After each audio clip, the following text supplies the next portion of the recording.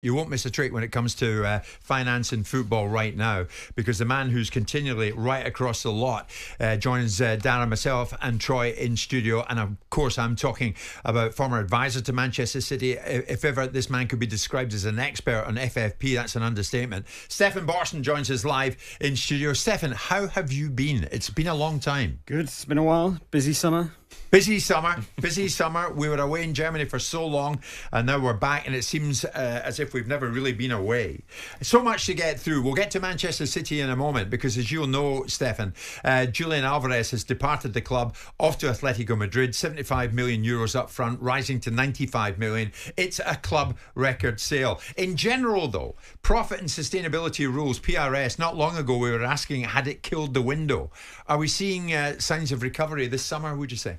I wouldn't say so just yet. I mean, obviously, the Alvarez deal is a step change in terms of the business that's been done. But I had a look earlier, actually, just in terms of number of transactions over 20 million euros across Europe. 46. That's it. Right? Only 4 players over, I think it was over 28, only 4 players. Right? So this is all about, there's a few younger players, mainly Premier League, 1 Saudi deal over 20 million euros. One. Okay, so you've got... So what do you read into that? Well, you've got... There's just very few teams that have recession in football.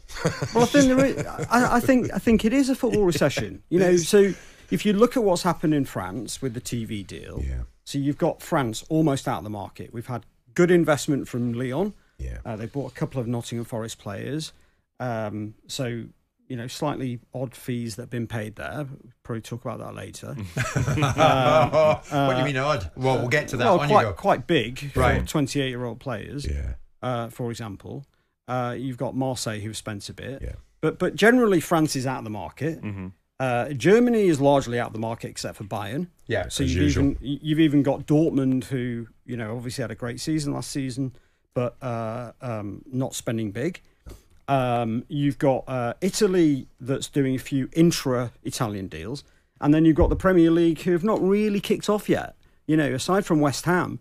And West Ham have only really done it because they've just got so much capacity from the financial fair play perspective on the PSR basis, driven almost solely by the sale last year of Rice. So they've got loads of capacity, so there's no worries there. And Saudi are one and done last summer. Saudi came out of the gates and steamed in and spent all this money. And now have gone a year later. What were we doing? And here we are. Well, there's 2 things going on. I think there's partly a reassessment in terms of what they bought last summer. But I think secondly, a lot of the clubs have got caps on the number of foreign players they can have. So even if they wanted to bring in some of the Premier League players. And really, everybody hopes, if you're sitting in the boardrooms at most of these clubs now, you hope that Saudi effectively bails you out of some of the most expensive mistakes or older players. Why don't Saudi change that rule? Because the guy at Saudi spends all this money and then they put a cap in on the amount of foreign players they sign. It's kind of like contradictory. It is, and they could change it. They are talking about changing it, though, aren't they? That's the it's fast. Do you think anyone's going to go at the end of the window? I think the last few days of the window could be the busiest in 2 years. People are almost like... Why do you say that? I said to my manager this morning, I looked at it, I think 70% of EFL clubs haven't spent the transfer fee. If I'm wrong, quote me on that. We're the second biggest spenders in League One after Birmingham. And obviously we've done some good trading the other way as well.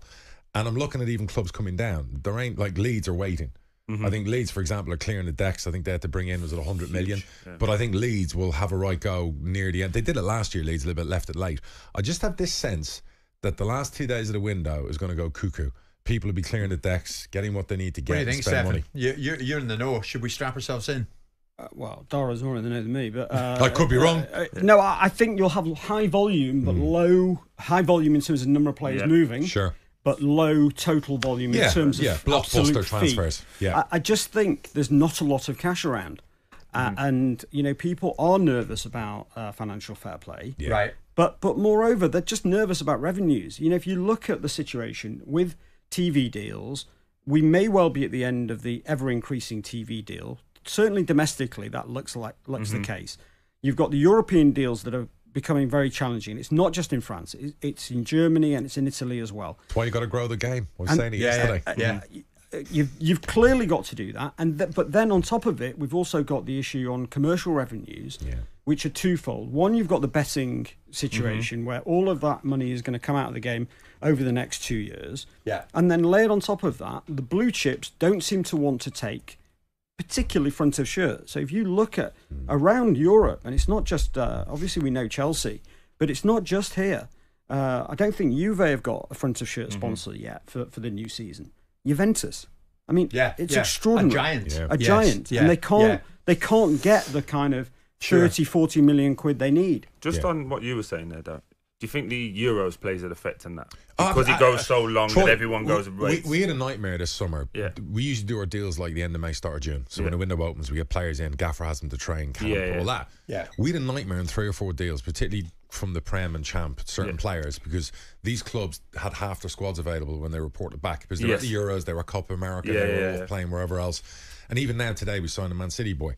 We did that deal on June the 1st, and we've had to wait 9 weeks because Pep didn't have all his players out in America, so this boy went with him. So we had to wait till they got home on a flight on Sunday night from America for the boy then to come and join us to play next Saturday.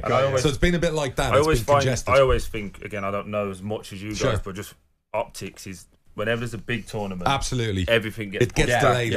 You're nailed on. I've got to say, Troy, I wish I was sitting where you are, because when this man comes into the studio, Mr. Borson, and opens that laptop, I tell you, there's a mine of information there that we want to get out of him, and the we'll only do that difference now. is I've got respect, and I would never read it. You would be struggling. That's the difference. I'll take you over there taking photos and send me it across the desk. We'll take a quick break because, Stefan, when we come back, Everton fans are looking for an update. Now, Stefan's just the man. We're going to talk Manchester City, of course we are, and we'll talk about the impact as and when Conor Gallagher is dispatched in the same direction as Julian Alvarez to Atletico Madrid. Stay with us. It's 11:15. On AM, on DAB, via the talkSPORT app and on your smart speaker.